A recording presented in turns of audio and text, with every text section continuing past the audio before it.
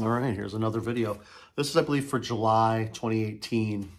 And I'm just going to show, I didn't buy very much in July, honestly. I think there's only about maybe 15 records here, maybe less.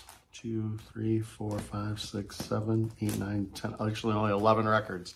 So this is this might be the slowest month out of my entire record collecting, over 5 years or so. Since there's so few records, I'm just going to do all the genres in one, which is basically metal, some indie and punk records or whatever, and then a pop record, actually. So the first record I'm going to show kind of newest to oldest. This is Battle Beast. This came out in 2015, and this is Unholy Savior. This is actually a really good record. It's a power metal record. There's keyboards, synthesizers as well, and this is a really good record by Battle Beast. There's a lot of really good songs on here. There's a cover song of Push It to the Limit, which is from the soundtrack of Scarface, which they do a really good job with that. And really good album.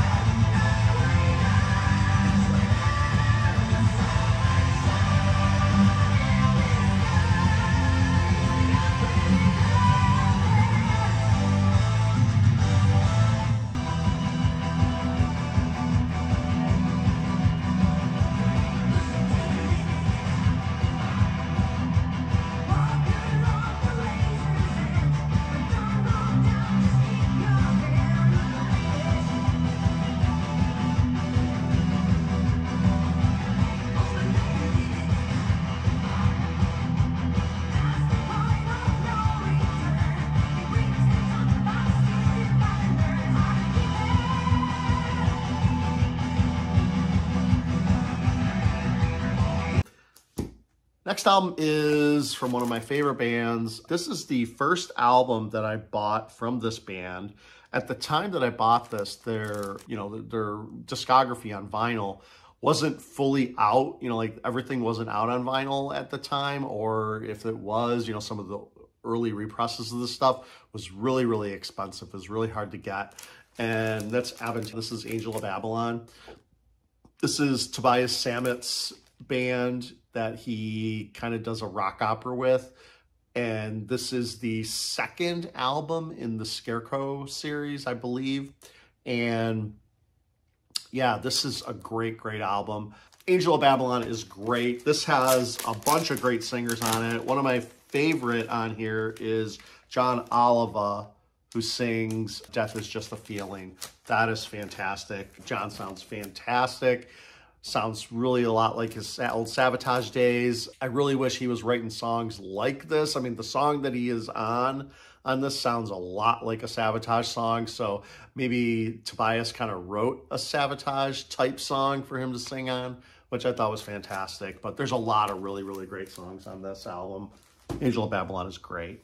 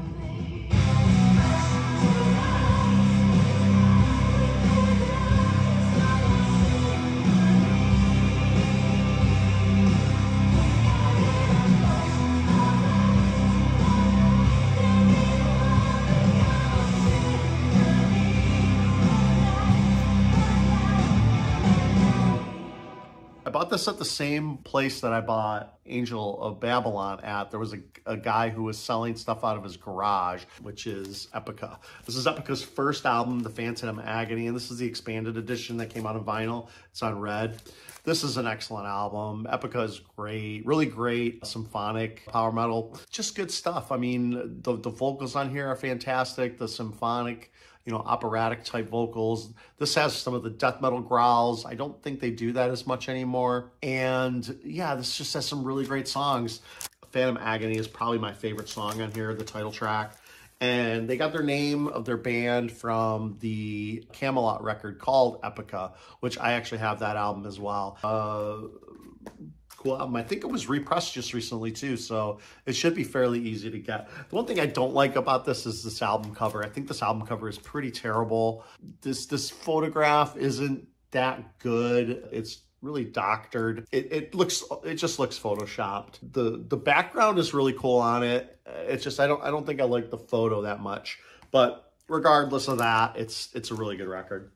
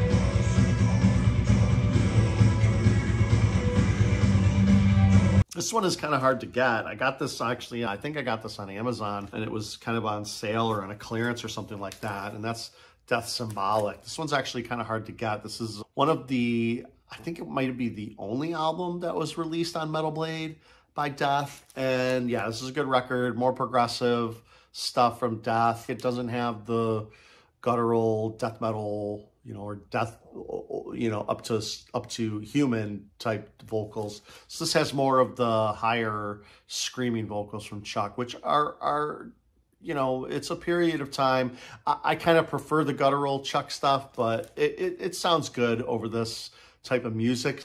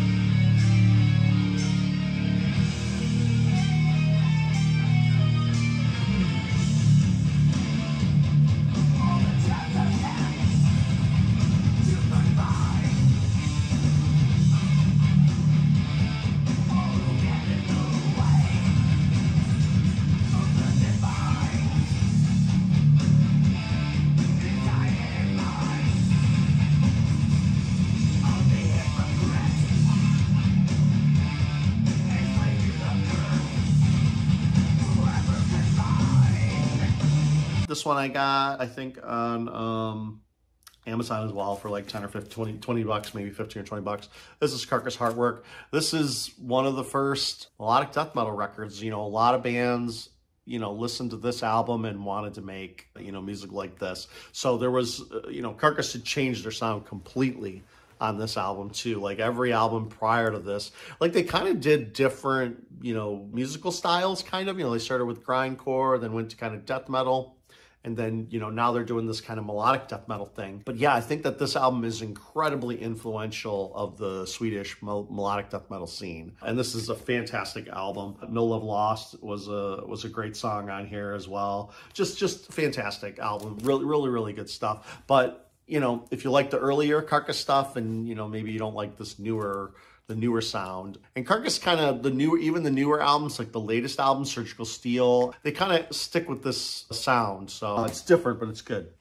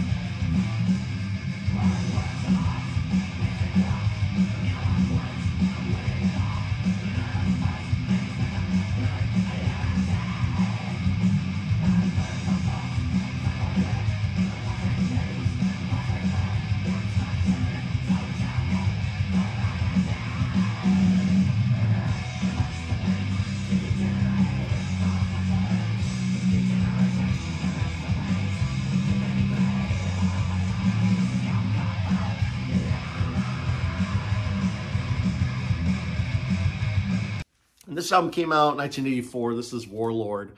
This is kind of a cool album. This is, and the Cannons of Destruction have begun. This is an original pressing, and it says a video soundtrack, which is kind of neat because what they did was, and this is a live shot from the video, they actually rented out an empty club and they videotaped them playing all the songs from this album, and they played them live. So this is basically a live album, but it's kind of like, you know, sound check, I guess you would say, because there's no crowd or anything like that. And it was kind of recorded for a videotape. It was kind of unique for the time where maybe video was kind of new and they just wanted to see if, you know, they could sell videos and the record. I don't know. But this is a really good album. Warlord is kind of, you know, one of those underground bands that came out in the 80s. This is a Metal Blade. I got the $6.99 price slash for Metal Blade. And yeah, like this is like an LA band. These guys get put into the American power metal, like with Sabotage and stuff like that. And I think they kind of do fit pretty good into that category. But yeah, really good songs on here. Lucifer's Hammer is on here, which is good. Aliens is a song that's good. And Deliver Us is also good on here.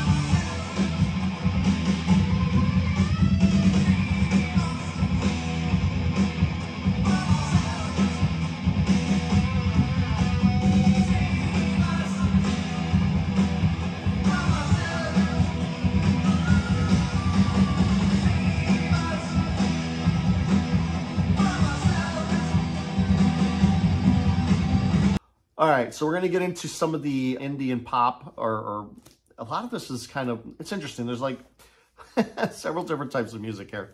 All right, so I picked up Matthew Sweet, 100% Fun. This is one of the best power pop albums ever made. This came out in 1995, so this is definitely post when power pop was kind of over. You know, there always was like a power pop album that would pop up like maybe one a year that kind of got some recognition, you know, or maybe some years were skipped. But in the 90s, Matthew Sweet kind of really brought it back with the Girlfriend album. This is the Intervention Records reissue, supposedly from the original master tapes. It sounds fantastic, and it has a bunch of the extra songs on the second album. The second album is on 45 RPM, so a lot of the B-sides that were released as singles are on here. And he did the same thing with Altered Beast. There's some of those B-side songs are really, really, really good. I had all those on CD singles back in the day, you know, back in the 90s when this album came out and stuff. I actually have, I think I still have I have the Japanese CD pressing of this album, which came with a comic book where he's like in a mech or something like that. And, you know, he fights some dude. I don't know. It's crazy. It's pretty cool. I actually had him sign that at an in-store when he toured for this album. I actually got to see that, which was really cool. Fantastic album here. 100% Fun gets 100%.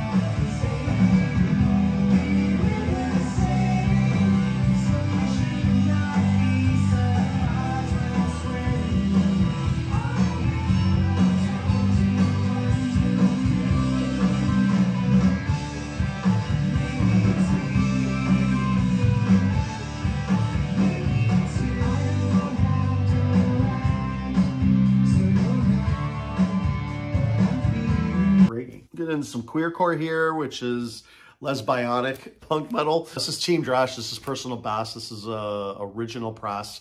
This was kind of like one of my first grails, kind of. I mean, 100% Fun is as well, and so is Girlfriend, but those were reissues. This was kind of an original press that I really, really, really wanted. I really love Team Dresch, and I was looking for the second album of theirs, Captain My Captain, at the same time. And I do have both of the original presses of these records, as well as the reissues that just came out, I think last year or a couple of years ago. This is kind of a punk band, very, very heavy guitar on this album, and just fantastic stuff. This is from the Riot Grrrl era from 1995. So Riot Grrrl was in full swing, or was just beginning to get a lot of traction, you know, Bikini Kill, you know, that whole deal. I listened to a ton of bands from that era, and Team Dresch is one of the best. And Personal Best is one of the best albums of this type of Riot Grrrl stuff.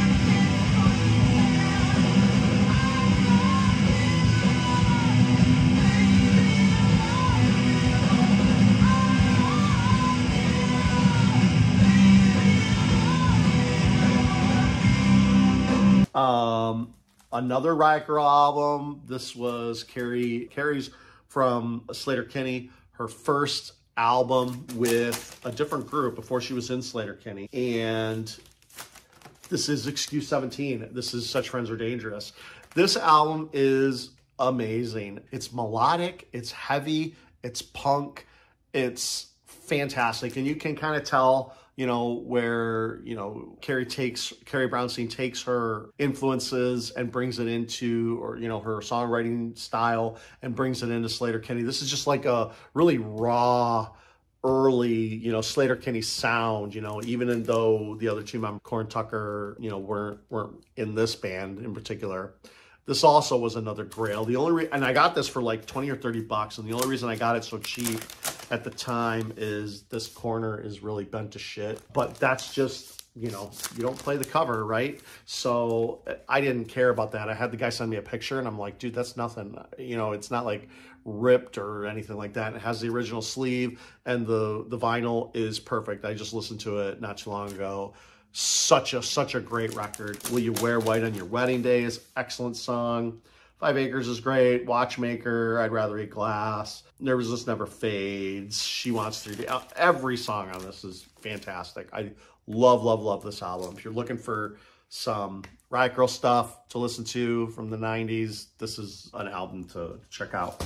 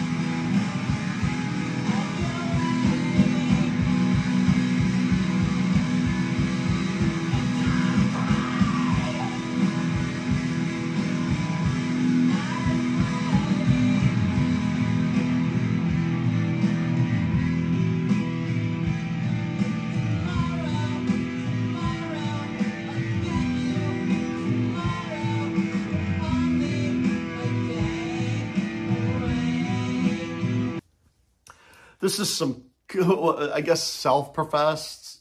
Well, Cub came up with the title, I believe, of Cuddlecore. So Bunnygrunt, this is Action Pants.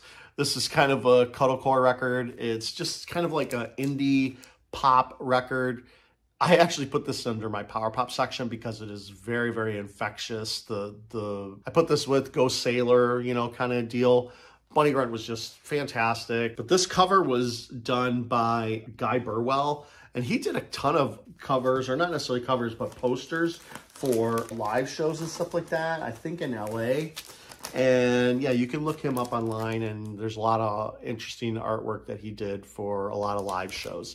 This is the Bunnygrunt album. This is really good. Song on here, Criminal Boy. I used to have the 7-inch on that. And this I just randomly, this is wild because, you know, I think I saw this record one other time, but the first time I saw this was at Lunchbox. It was just in the bins. It was like 10 or 15 bucks. I was like, I cannot believe that I'm getting a punk record from the 90s, kind of, or a power pop, or, you know, whatever you want to call it, cuddlecore album from the 90s. Because, yeah, this came out in 95 as well. You know, for that price. In the 90s, and 95 in particular, you know, in these middle 90s years, these are the kind of bands, these indie pop or indie rock or punk rock bands that were putting out vinyl in the 90s. Like, they kind of kept a lot of the pressing plants, you know, business. You know, there's a lot of albums from these indie labels that put out a lot of vinyl, including lots of 7-inches and even full lengths like this, you know, 12-inch records, so full-length albums. This is really good. Song on here, Criminal Boy, is fantastic.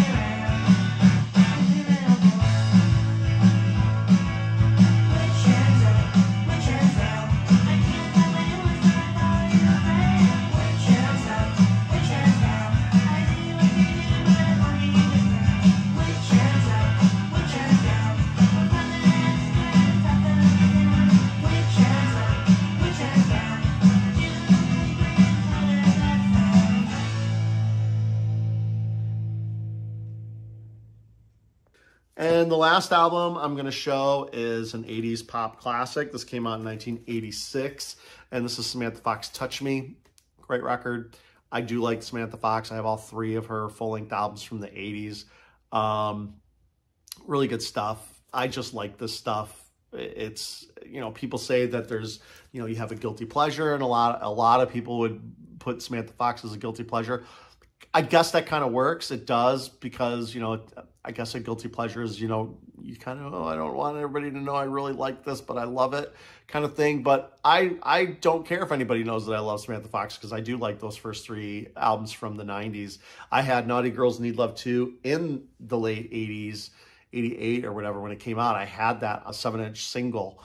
You know, so I really like that album, and I have the full length on there, and this is Touch Me. So this is really good. The song Touch Me is really good. There's some other okay songs or good songs on here, and then there's just some other songs that are just okay, but Samantha Fox.